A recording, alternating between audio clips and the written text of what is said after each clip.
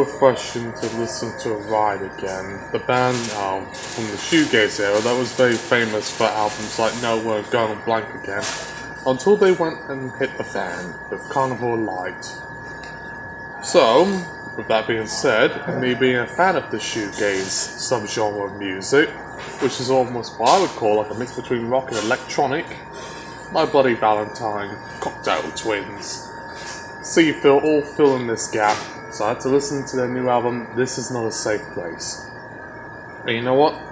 It fulfilled all the requirements, even if it wasn't quite as legendary as Nowhere or Going Blank Again.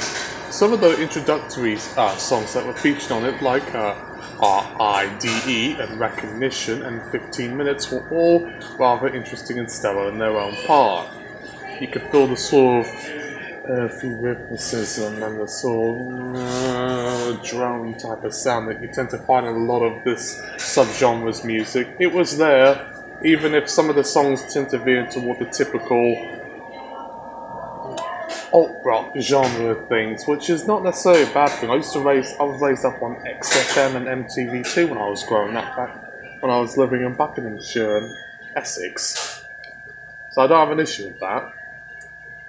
But going back to where the point was, they did it again. I hope to hear more music from them. Glad to hear that they're going back again and doing what they should have done instead of go the Carnival Light direction, or like what some of the other bands done, like with Lush. They went Britpop and things were never the same way again. At least Lush learned their lesson with that EP that came out a few years ago, and Ride, they learned it with the Weather Diaries about 2 years ago.